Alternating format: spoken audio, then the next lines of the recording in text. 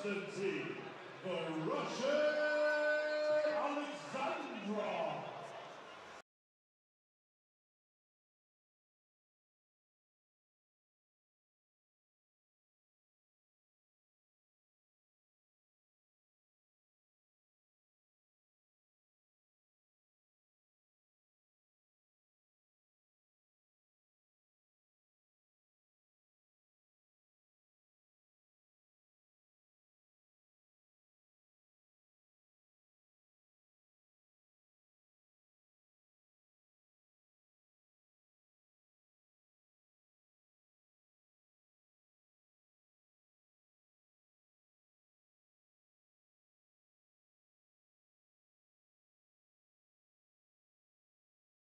Good fighter who's currently signed with Wasserman.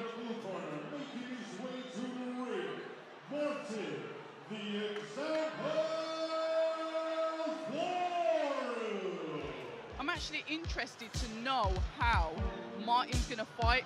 Are we going to see similarities with how George Mitchell fought? They come from the same stable. Yes, they are two completely different fighters. But are we going to see some similarities here due to the coach being Daley Perales? George Mitchell was out just last night. We've got another win on an MTK card. So his coach Daley is extremely busy. And we're going to see Martin come to the ring shortly. We need to get behind this fighter. A good middleweight fighter. And here he is, making his way to the ring.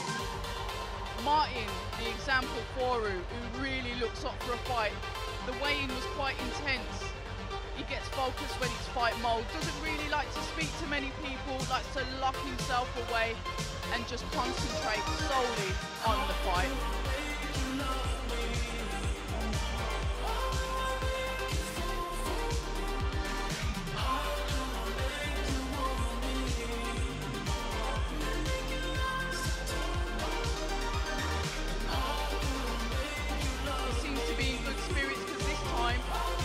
Dancing towards the ring, ready to go to get the 7-0. Ladies and gentlemen, this bout is scheduled for 4 3-minute rounds in the super-middleweight division. This bout is sanctioned by the British Boxing Board of Control. The timekeeper at the bell, Nick White. And the third man inside the ring in charge of the action, referee Chaz Oakley. And now, introducing to you first, fighting out of the red corner, he's wearing the red trunks. His official weight of 162 pounds bang on. He has a professional record of 65 fights, 10 wins, 51 losses, and 4 draws. Are you ready? The coach is actually having a word with me, asking me if I'm ready. I stay ready. You know this. And his opponent across the ring, fighting out of the blue corner. He's wearing the white trunks. His official weight of 167 pounds and 2 ounces. He's currently undefeated in his campaign with 6 wins. And 2 of those wins coming in by way of knockout. Hailing from West London, United Kingdom, Martin, the example Foru. And you can hear the crowd excited for Martin, just as we are, the home fighter. Let's see what he's going to do to Konstantin.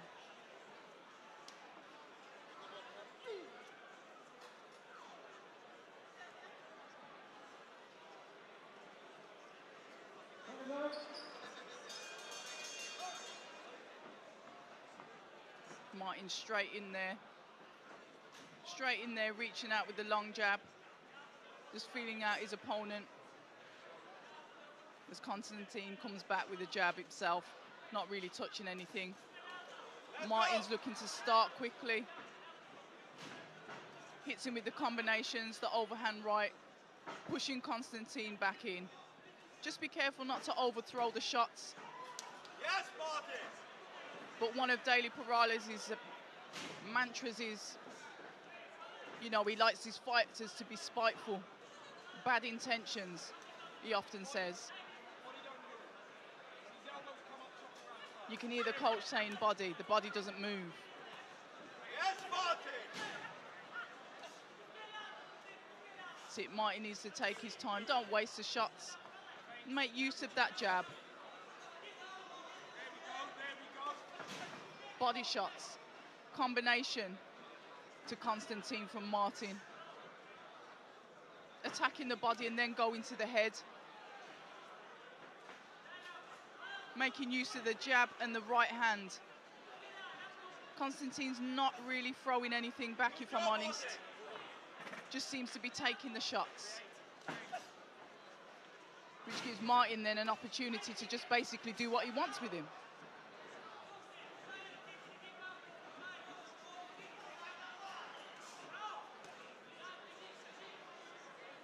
Konstantin covers up the body well. He keeps his elbows tight. However, he leaves his head open for the shots.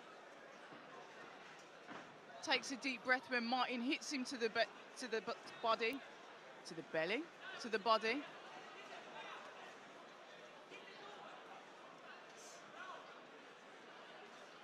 And he comes back with the one shot. He hasn't really got any answers.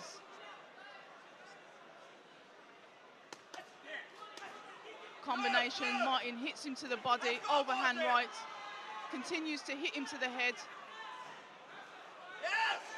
Looks like he's in trouble. He looks like a couple of those shots are starting to get through.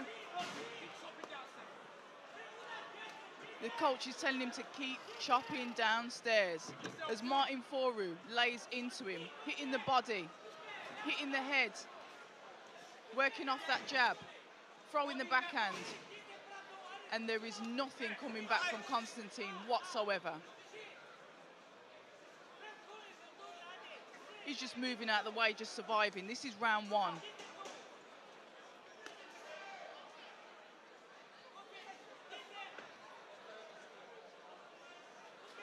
I was just saying it's another fighter from Daily Perales' team.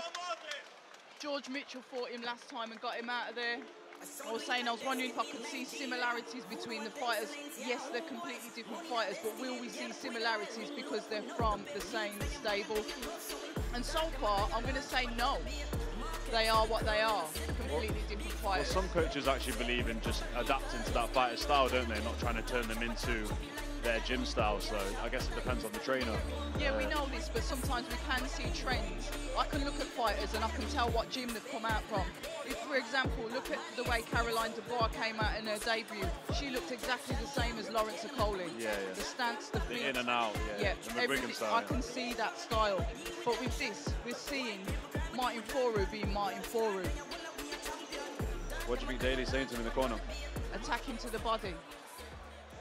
By the way, I'm only late for this bout because it was a long time getting around the crowd. I nipped outside for a really quick phone call, and it was it's rammed in here. So massive credit to Dean White. It's getting busier and busier still this late into the night. So grassroots boxing strong, isn't it? It is indeed. But why are you making phone calls when you're supposed to be working? That's what I want to know. I do apologise. I'm back. I didn't want to leave it for too long. It's all right. We were doing all right without you. Here we go. He's starting to put that pressure on. I was saying that Konstantin really hasn't got any answers. He's got no answers whatsoever. He's throwing back the one shot.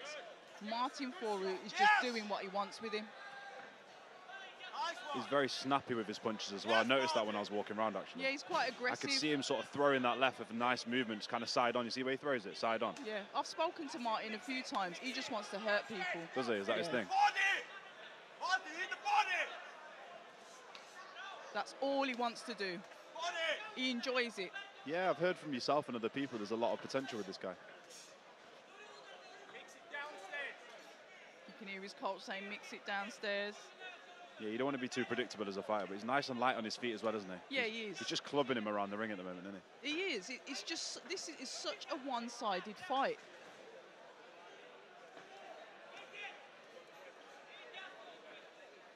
Just dealing with that pressure. Yeah, he's almost in, I wouldn't say survival mode, but he's almost in negative mode already, isn't he? Well, he is. I mean, it's been like this from round one.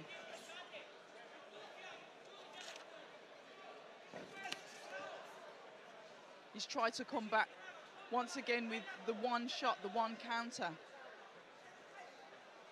You've got to remain focused, because even Konstantin, after taking all these punches, is still dangerous, these journeymen, just one shot. No doubt.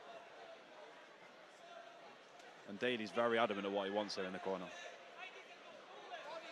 Yeah, he really cares about his fighter. That's a stable that I've visited, and I've seen him train his fighters. You know, there's Boxstar Lion, there's George Mitchell, there's Martin Foru. Daly's got a brother that's a YouTuber, King Kenny TV. He's training him for his first fight as well. You know, I think he's fighting in either March or April. And he's very selective about who he has in his gym. Okay. He's choosy about who he has as part of his stable. It's not anyone that he'll let in. And he really does treat these fighters like extended family members. So he's that real coach. It doesn't just end in the gym. Oh, it's no. all the time. It's full all time. the time. Yeah. He really cares for his fighters. And I can say that because I've been around it and seen it firsthand. Not to discredit any other coach, but you get to know them when you spend time with them in the gyms. And there he goes again. And he's just... And where's Martin from? Originally from Holland. Oh, he's Dutch. Yeah. But obviously, you know, he's a UK fighter. He's a Wasserman fighter as well. I don't know, he's not moonlighting. Obviously, they know that he's on this card. Because he last fought... No, but you can see why he's signed to a big promoter like that. You can see. Yeah, he's been with the Wasserman before it was Wasserman. It was just Sauerland Brothers. So he's originally with them. And obviously their European connections. Sorry to interrupt you there. Daly was just literally saying, hit that body, trust me. It's interesting to see when a coach is adamant with a fighter like that, stick to my game plan. But the only reason why Daly stopped boxing is because he had an injury. He comes from a boxing family who'll quite happily tell you that himself. So he knows what he's looking for. He was a fighter himself.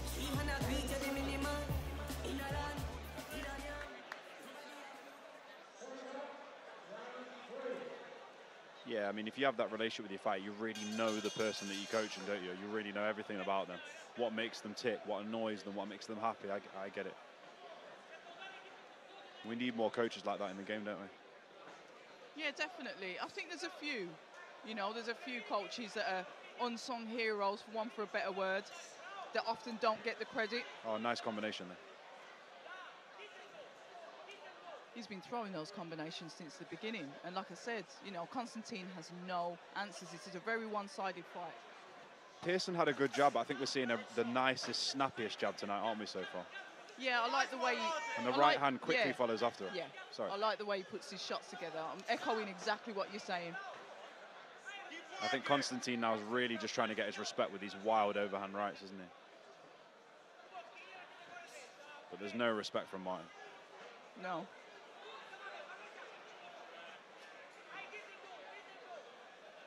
What he's doing there is what he likes to do. But what I want to see Martin start to step up with his next fights as well.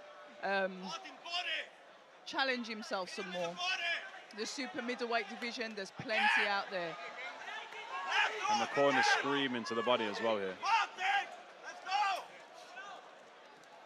You see Konstantin just throws that one shot back.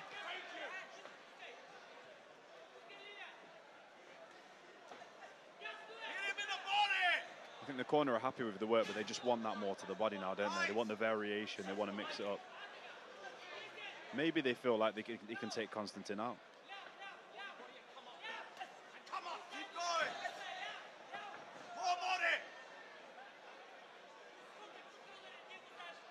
Ref having a quick word about the old elbows.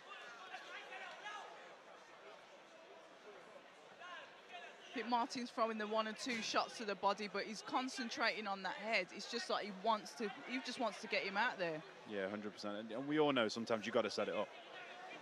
And this is a 6-round fight. Konstantin definitely knows he's got power, because every time he hits him with a hard shot, he moves and he moves and he moves. And he takes a lovely deep breath as well. That was a nice combination, that. What I like about him is the right hand follows very quickly after the left. They say speed kills. Fast hands is always good to have. There you go, he's getting to the body a bit more now, isn't he? Yeah, that's what we want to see. Everyone's shouting it long enough. He's got real stamina, you can tell with his physique. He's got real strength and stamina, hasn't he? He's been yeah. throwing all round every round. Yeah, nice high punch output, definitely. down to the old school conditioning drills that they do. They don't have S&C, they do old school S&C, as in the running, the bag, you know, the sprints, the hill sprints, core work. Oh, he just wobbled him with that left there. It was only a touching shot as well. And that's the thing with these journeymen. It's actually really hard to get behind that elbow and to dig that body shot in because they're so prone to covering up so well, aren't they? Yeah, Martin Zapp relaxes, waving out to his fans in the audience. It's almost like a walk in the park. You know Daly. What do you think Daly's saying to him now? He's saying what he's been saying for the first few rounds, go to the body. He wants him to break him down. Because obviously he knows that's how George got him out of there as well. So he knows what will hurt him. This opponent has been seen before.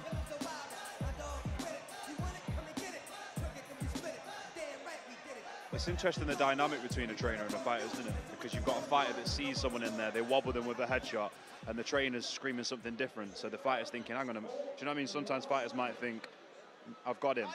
But the trainer has that third eye view that you say, don't you? It's all about that third eye. They can see what you can't. It's just like a responsible parent that knows when you brought someone to the house that they don't like, that's going to be a bad friend for you. They've got that third eye. They've got that instinct to say, nah, that's the wrong one. Can relate to that one. Here we go. That punch output is so high with Martin. And now he's starting to go to the body. You can hear his coach saying, better. Nice one, Martin. But he instinctively Still just goes really for the nice head. and light on those feet, isn't he? Yeah, as well? he is, yeah.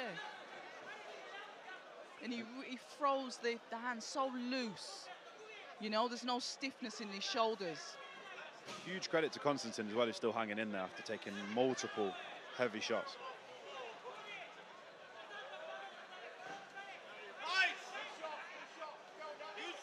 We'll salute to all of these guys, but he's got no answers. I saw him put up more of a fight with George, even though George got him out of there. That left right's been there all night, hasn't it? It's been there all night long. He's just attacking him.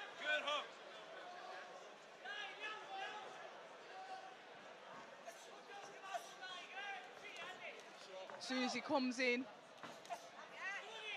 I mean, can you imagine just getting continuously punched like that? The left, the right, the left, the right, continuously. Let's go, champ! He's really absorbing them, isn't he? I think this is the perfect kind of fight for someone like Martin Foru because he's clearly above this level, but it's a case of all the stuff that you practice in the gym, I'm guessing, that you put into this fight night and you practice before you get to the big stage. Absolutely. You want to be prepared and not be found out when you're there, don't you? Yeah, you're right. And you talk about Konstantin, you know, absorbing these shots. He's going to be absorbing some paracetamol tomorrow morning. Yeah, and I think we have to give a huge credit to everyone that's involved in grassroots boxing because without this platform, you don't get to practice these things. You don't get to go against these tough guys. Do you know what I mean? These are some of the toughest guys you're going to face in your career. You might face more skillful boxers when you hire up, but these journeymen are really, really hard to get out there. Do you know what I mean? Really hard to apply your work. And they need to stay in there because they need to come back in a few weeks to be able to fight again. This is their living, you know? Daly told me about his brother. His brother was a really good boxer, but because he couldn't get the matches all the time, he became a journeyman because it was a regular paycheck. You know, there's so much more to boxing. Martin's what I would call a heartbreaker boxer. He's somebody that's just always in your face throwing and he just mentally breaks you after a few rounds. Yeah, Do you know what I mean? He just fighter. doesn't go away, yeah. Again, 10 seconds, Martin. Knock him out. Knock him out. Knock him out. Yes, There's a club in left hand. Knock him out, Martin. Yeah, he is literally, Konstantin is literally just surviving. Very, very one-sided fight. Yes, Martin. That doesn't feel like it was 6 rounds. I think it was a 4-rounder. We were told it was 6, but it was a 4-rounder. But regardless, fantastic work from Martin. And I think we do want to see him on against another challenge, a better opponent. Yeah, I think he's ready for that step up, yeah. Time to step up. Never underestimate the power of a tick-over fight, something that's going to allow you to sharpen those skills up before you go to the next level. It's very important. Absolutely. like you said, this is the grassroots. This is where it all starts. This is where it all grows. This is where you get your experience. Almost time to go to the scores at the door. And then over to Melissa for our post-fight interviews. What a tough man Konstantin is. There's not really too many marks on his face either.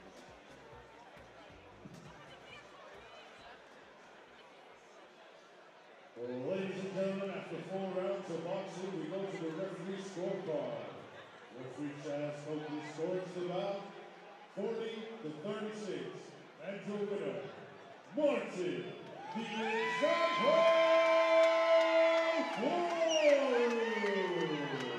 I'm sure you guys, as well as us, are really excited to see what's going to come in the future for Martin Foru.